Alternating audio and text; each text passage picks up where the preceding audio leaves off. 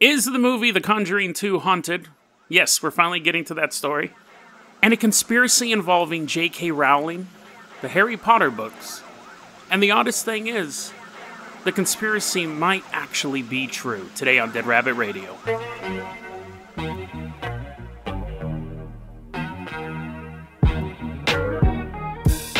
Hey everyone, welcome back to another episode of Dead Rabbit Radio. I'm your host, Jason Carpenter. I'm having a great day. I hope you're having a great day too. I'm having a great day despite the fact that my apartment, as much as I love my apartment complex, the hallway lighting is not turned on. This place is known for being haunted, my apartment included. We'll do stories on that later. And I'm doing laundry. And I've been trading ghost stories with Lana all day long, all morning long. Well, no, pretty much all day long. Anyways, I was talking to Lana all day. We were trading ghost stories on Facebook. And my clothes, I got to get them out of the dryer. And it's a dark hallway. And it's spooky. And it's raining up here.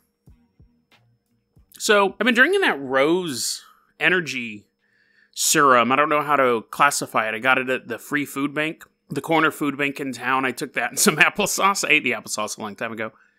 Man, it really does work. It gives you a lot of energy. I feel myself talking very quickly, so it's like almost have to like slow down and restrain myself. But I think we got a good episode today. I'm very excited about that. So, The Conjuring 2. Now, The Conjuring 2 was the sequel to The Conjuring 1. It was, obviously, but what it was really setting up was building the Conjuring universe. The Conjuring cinematic universe actually may be the closest competitor to the Marvel universe that we have. Because you have like Annabelle, you have the Conjuring movies, you have Annabelle, you have The Nun. Now, they're doing quite well. And James Wan is a completely underrated director. He came off of Saw movies. He's done these Conjuring movies. He's done Fast and Furious. He's doing Aquaman. Very underrated director overall. I really like his style. However, I didn't like The Conjuring. And I wrote a full review of it on my movie review website, Video Vandals, which I'll put in a link below. I wasn't a fan of it. So when I started doing this research, I started reading stuff that the movie The Conjuring 2 was actually haunted by demons. There were rituals in the movie of The Conjuring 2 that made people get possessed and brought demons into your house and movie theater and things like that. And I was like, okay, again, take off my skeptic hat because that sounds completely foolish that a movie in such wide release could have something like that in it. Take off my skeptic's hat. And I'm doing my research, and they're like, a woman was possessed watching this movie. And I was like, okay, looking at it, the woman's like in the audience going, "Ran, ran." And then it was debunked, the video of her she really did freak out during a movie. It was probably some sort of epileptic fit, but it wasn't The Conjuring 2. It actually happened years before The Conjuring 2 came out. So that story got debunked, but people still passed it around and said there are real rituals used in this movie to bring demons out. Now, I will say this at this point. Before I prepped this story, I was like, well, I should watch The Conjuring 2. And it was, okay, there is and I talked about this when I talked about the boo pill, how I think that a lot of girls are more into horror and paranormal than people think. The Conjuring and The Conjuring 2 and the Annabelle movies are what I call They're basically date movies. They're either movies that girls go in groups together to watch, or you bring a girl to see it. Guys you don't get, hey bro, what's happening this weekend? Oh yeah, dude, The Nun's coming out. Hell yeah, let's go see. That's not who those movies are made for. The audience of that are women. Conjuring movies, Annabelle, they're all set up for that. They're perfect date movies, honestly. Because it's not going to be super gory like Saw. And it's going to scare her, which is going to turn her on. Perfect date movies. But I'm watching it alone in my apartment, and I was like, this movie is boring. It wasn't, I didn't have a date with me. The storyline was, there's a haunted house, and there's like an old man walking around the house. It had a lot of jump scares in it, which I'm not a huge fan of. I enjoy tension more. You can have both. So I didn't finish it. To be honest, I watched it, and then I watched probably about half of it, and I just wasn't feeling it. So even though I'm supposed to do the research for the show, I clicked it off, and instead I watched The Row about a group of sorority girls being stalked by a serial killer who is chopping their body parts off and turning them into dolls, starring the girl from Vanderpump Rules, I guess that's a reality show, and Randy Couture, the fighter. I think he's a UFC guy. I don't think he's a wrestler. But anyways, I watched that instead. It wasn't good either. The girls are hot. It was terrible, though. Anyways, so I stopped watching The Conjuring to watch The Row, and I ended up being disappointed on both counts. So story's over, right? You're like, Jason, you watched The Conjuring 2, or half of it, half a demon didn't show up. The video of the woman being possessed in the movie theater was not true. It had really happened, but it had nothing to do with that movie, and it was most likely like an epileptic fit. So, the movie's not cursed, right? This is where it gets weird. And I tried so hard to debunk this. And I'll tell you how these things work. Because this is an interesting little view on fake news, and because this is also kind of an interesting view on how fake news spreads. I'm not saying this is fake news, but you'll see the difference. So, The Conjuring 2 comes out.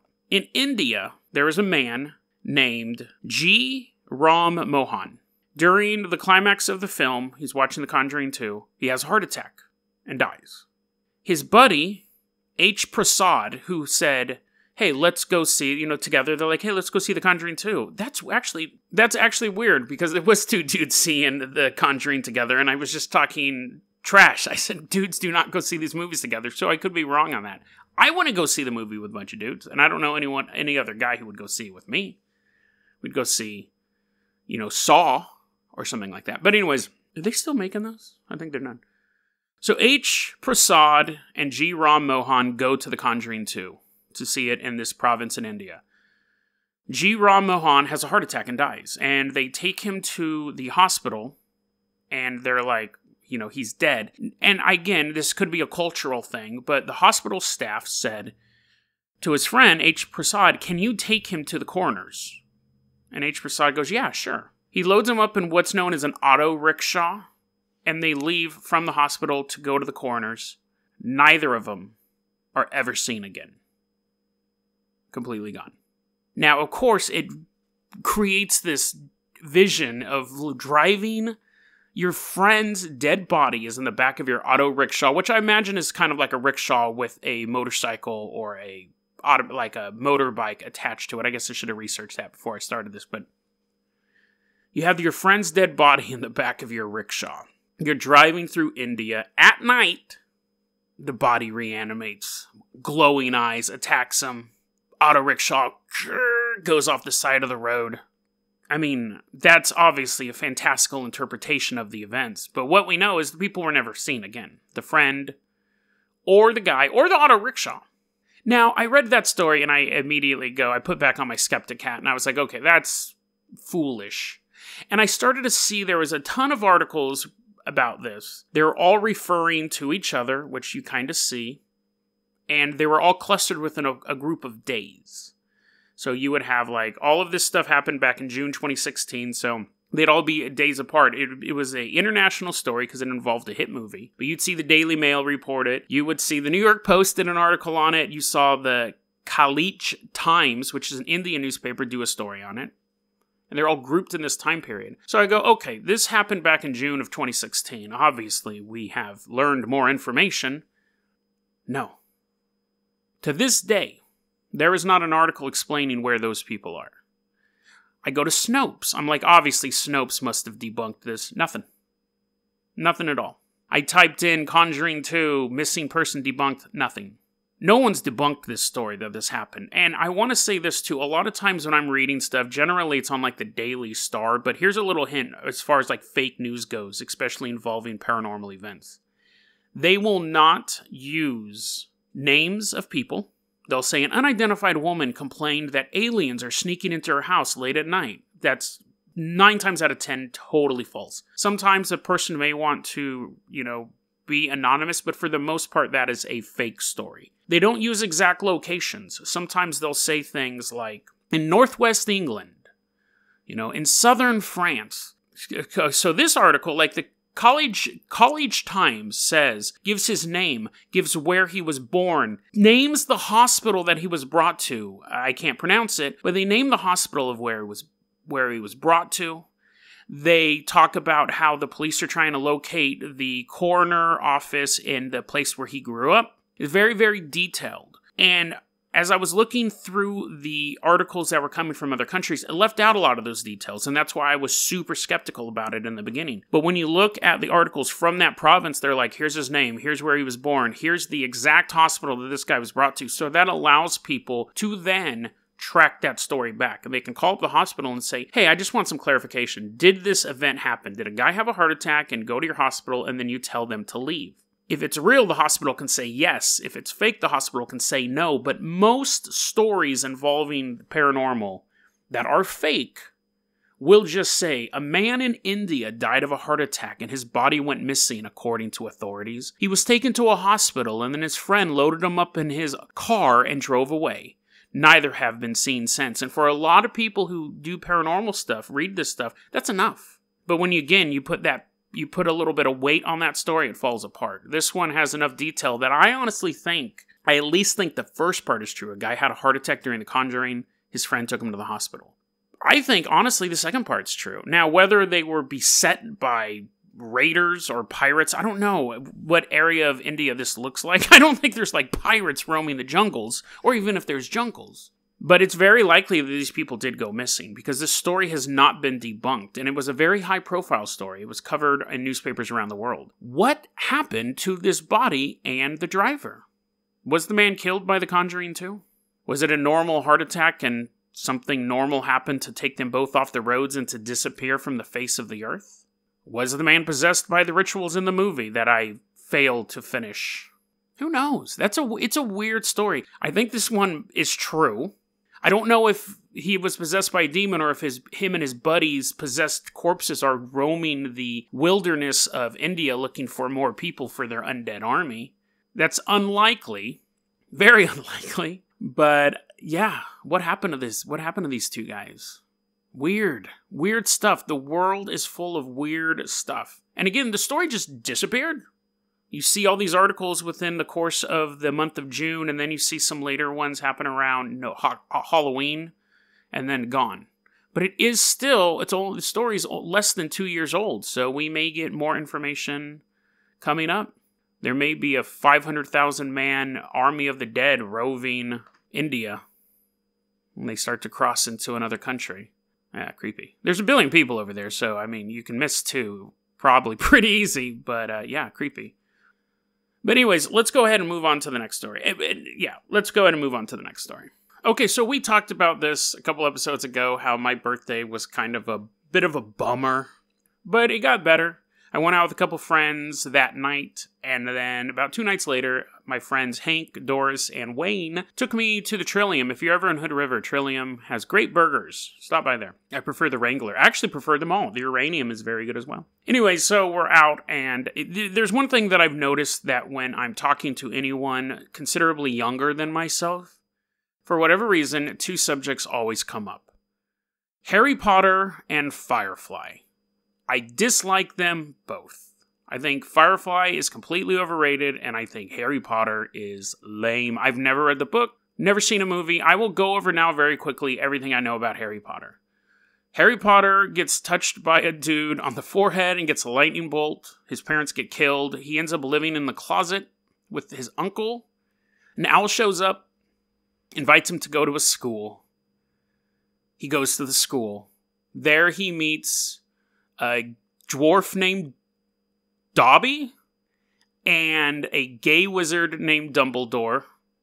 Then I know nothing that happens at all until Edward from Twilight gets killed during some sort of tournament, and Dumbledore falls off a building, and then a guy named Voldemort, aka Tom Riddle, I know that for some reason, decides to fight Harry Potter, and they shoot magic at each other, and then Hermione turns black. The end. That's really all I know. I know stuff like, I know the names of the 4 schools, unfortunately. I know the names of the characters. I know, really, that's it. I know there's like something called a time turner, which is like, and there's stuff you can drink that turns you into the opposite gender. Very, very basic knowledge of Harry Potter. Now, you think, oh, that Hermione turns black thing, that was just some sort of flippant thing. But it's important to this conspiracy theory. This conspiracy theory started in 2005 by a Norwegian director named Nina Grunfeld. She was doing an interview for a Norwegian newspaper, and she claimed that JK Rowling did not write the Harry Potter books. She didn't write them. They were a manufactured series of books. This was her quote. But can a person be so productive and commercially successful in a media industry where nothing is left to coincidence? Is it possible that a person can write 6 thick books that are translated into 55 languages and sell more than 250 million copies in less than 10 years? Is it probable that the stories then get filmed and commercially exploited to a degree seen here without any well-thought-out strategy or highly professional players behind them? Is it possible that JK Rowling exists? Well, who do they think they're kidding? Not me. She thinks that JK Rowling is an actress that basically a group of marketing executives hired a bunch of writers to crank these books out. They hired a face with a story. She's a young woman. She's a single mother. She's dirt poor. And she's sitting at the train station one day. The train is late. She comes up with the idea for Harry Potter. She ends up writing notes on little pieces of paper while she's sitting at cafes. She creates the first 3 chapters of the book, goes to the publisher, they buy it. It becomes the biggest book series of all time. That's the official story. Nina's pushback on that is, and this was interesting, so the first part of that, you're like, well, I guess it's possible to write 7 books in 10 years, and it's just like every book's phenomenal, has this great marketing rollout, and so on and so forth. And the movies are super successful as well. Her pushback is Nancy Drew, the author of Nancy Drew, never existed. And that was also a huge series. Each book was written by a group of writers. So they wrote the books, they just had one name, that was the series. So she goes, there is precedent for this as well. The defense. They, obviously, when Nina said this stuff, people started going, what? That's ridiculous. They talked to this Norwegian translator. He worked on translating Harry Potter books. He says that no, the books, this was their defense. The books were definitely written by one author, because if you look at the books, he sees a consistent weakness in Rowling's work. And he goes, a group of writers could not have the same weaknesses when they write. So basically, the defense is, she sucks, and a group of people can't suck in the same way as just Rowling sucks. Now, again, I haven't read the books. They don't really appeal to me. I'm not a fan of fantasy magic. But anyways, the defense, basically. And then the other defense is, that's ludicrous. No, she did write those books. But is there proof that she wrote those books? Well, I mean, unless we go through and find the notes and all that stuff. And the story makes sense on one level, that you could see a marketing team say, hey, we have this cool idea, we're just going to pay these young people to write these books, and JK Rowling will be this fictional character we created. However, the conspiracy theory didn't catch on, and Nina admits it's a conspiracy theory. She gave the interview in 2005, and that was it. It was just a little article in the back of a Norwegian newspaper that a couple other newspapers addressed as, look at how crazy this is. And that was it. Until 2011. You're T.R. Francis. You wrote the Angelica Button books. They're my favorite fantasy novels. Yes, it's me, the creator of your beloved magical world, full of whimsy and chapters. Now off you go. Bye-bye now. But why are you working at a dinosaur show? And why did you run away from me? And how did Angelica get a new wand after Baron Mortdeath burned the Wandwood Forest? And look, you seem like a smart kid, so here's the truth. T.R. Francis isn't real. Of course you're real. Everybody knows you got the idea for this series after an explosion at a crumpet factory knocked you off a double-decker bus. How could that be made up? I'm just an actress they use for the jacket photo. That inspirational life story is pure fiction. Oh, I hate to break it to you, but all the books you kids love are conceived in executive boardrooms. The plots are based on market research, and the pages are churned out by a room full of pill-popping lit majors desperate for work. Publishers rake in the cash, and unsuspecting kids get 10 books a year by their favorite author. Everything I believed about young adult literature is a lie. Now, in 2011, The Simpsons did an episode called The Book Job. Now, I am still a huge fan of The Simpsons, and anyone who says the show ended in season 7 or season 9 or whatever, you're not watching the new stuff, and it is still really good. The Book Job is one of my favorite episodes. This is season 23. It's a good episode for 2 reasons. One, because it talks about the conspiracy theory that JK Rowling did not write the Harry Potter books. It's obviously referencing her. So, in The Book Job, Homer, Principal Skinner, Bart, Moe, and one of Marge's sisters, gets together and they decide to crank out fantasy novels because now they know that the whole thing is fake. It's just a group of writers writing one series of books, and they have a face for the novel. And so it takes this conspiracy theory and turns it into the plot, and the whole thing is set up. It's called The Book Job because it's set up like a heist. It's set up like a heist movie. They show them assembling the team and pulling off the con. It's kind of like an Ocean's 11 parody. It's a very, very funny episode. It's a very clever episode. And it talks about a conspiracy theory that up until that point was relegated to the back page of newspapers in Norway. It's one of those conspiracies that actually rings a little true. I first heard about the conspiracy theory. I worked backwards on this. I saw the Simpsons episode first and thought it was funny. And when you're watching it, you're thinking, that actually sounds fairly accurate. The whole episode is about the marketing teams that create these young adult novels. And they keep referencing this idea. And it almost feels, when you're watching it, you're like, that sounds so true. And James Fry, who wrote A Million Little Fibers, he was the guy who wrote that book that ended up being not true. He said it was a biography, not true. He started a company that would hire young writers who just are out of college, graduate school, to crank out novels. And I Am Number 4 came from that workshop. It's not even a workshop, it's a job. You show up there, you write for 8 hours a day, you go home, and it was just full of people. I Am Number 4. So we have proof that young adult novels are cranked out by teams of people. Twilight was 4 books. They're fairly... I read more of the Twilight. I read 3 of the Twilight books, none of the Harry Potter. But if somebody told me, no, that was actually also a team of writers, or 50 Shades of Grey, after the first one, it was a team of writers, it wouldn't shock me. Because at a certain point, the publishing company has invested money into you. So they may not just have an editor work on your stuff. They may have another writer come in and spruce it up. Harry Potter is a phenomenon. No other young adult novel has its own version of a theme park. None of them have the level of video games. It would not shock me if the allegations are true. JK Rowling has not responded to these things. And you could say, well, yeah, who's going to respond to every conspiracy theory? Obama released his birth certificate. JK Rowling hasn't responded to this stuff. Not after the initial allegation, not after the Simpsons episode that I've seen, that I've been able to see at least. Here's the thing, this is one of those conspiracy theories where if it's not true, it's definitely possible. It's definitely possible.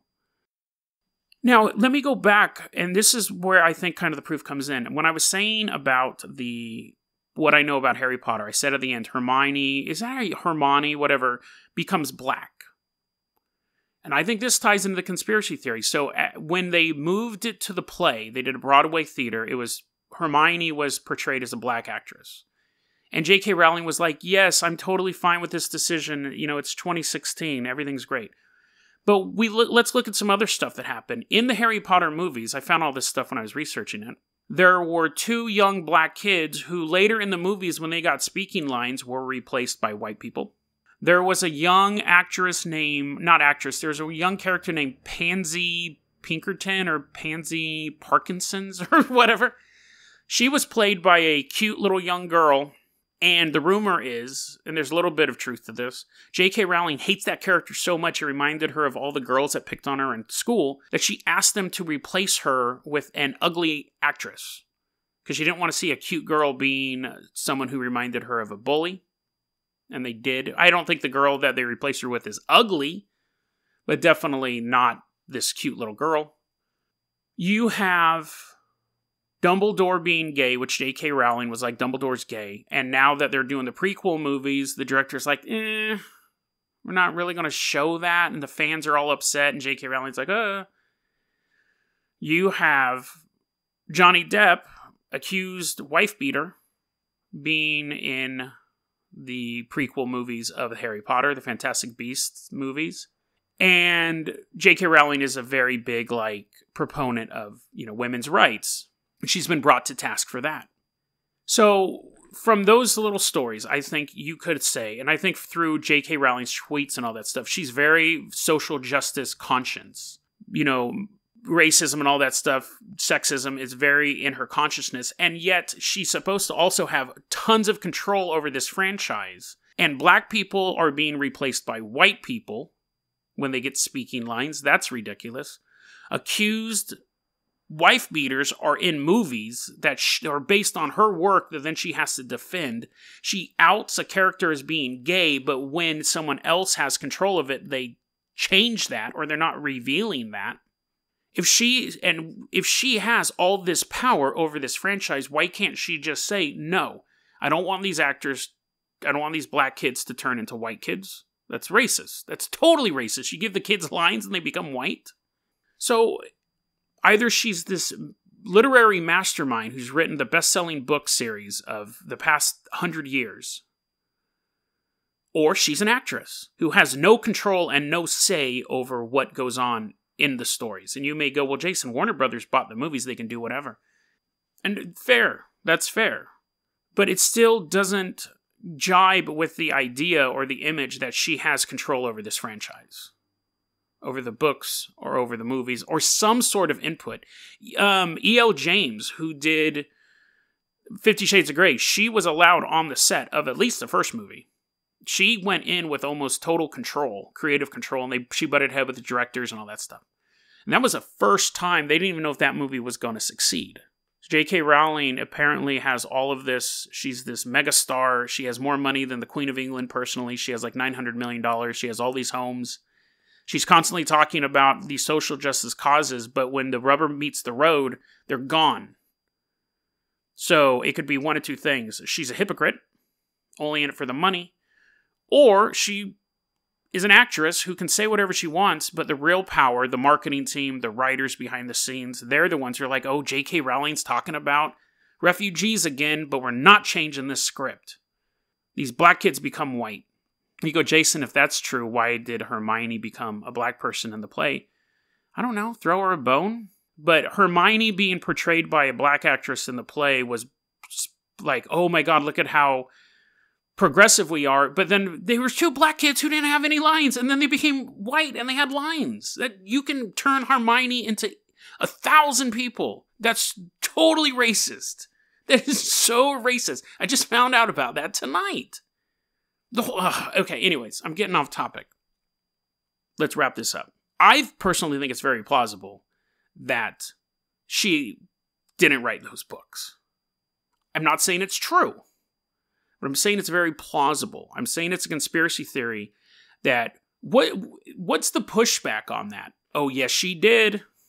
It's a conspiracy theory that makes sense. There's precedent for it before in other forms of the same genre. Recent precedents, we can never really prove that she wrote those books unless she hands over handwritten notes and things like that.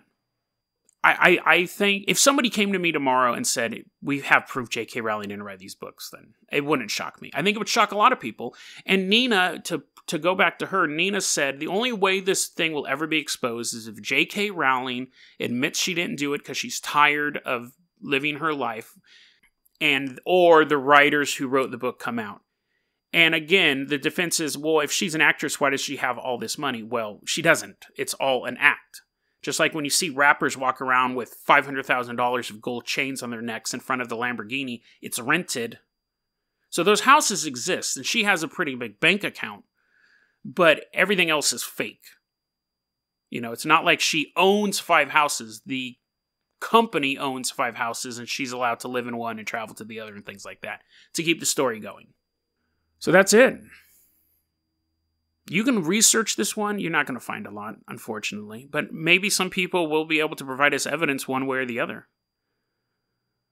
You could all, I keep saying if someone told me that she wrote these, then I had proof that she wrote these, I'd believe that too. But as it stands right now, if someone asked me to bet $100 that JK Rowling wrote the Harry Potter books, I'd hesitate to take that bet.